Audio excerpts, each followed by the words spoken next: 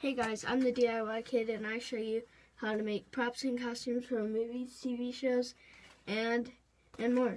So today I'm going to show you my Captain America shield. This is when his real vibranium shield got destroyed and he had to use like a normal shield.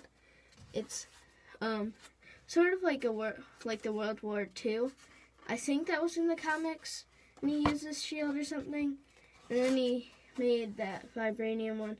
I'm not sure. I don't really read the Captain America comics, or I don't really have any.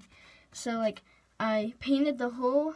Well, I cut it out with just like a box cutter or like a utility knife, and I painted it with acrylic paint.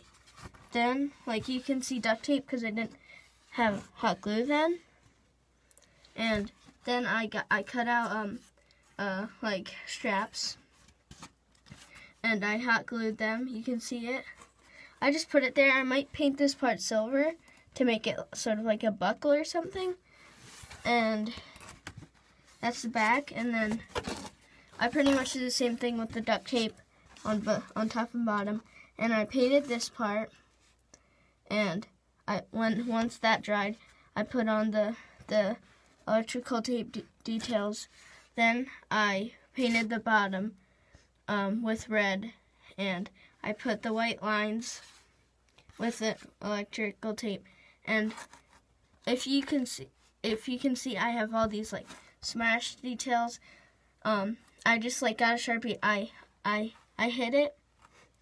I hit it. Then I just colored it in with Sharpie. And they're like bullet holes, and I will spray paint it, so it's sort of weathered. And yeah, that's pretty much it. Please comment, subscribe, and bye.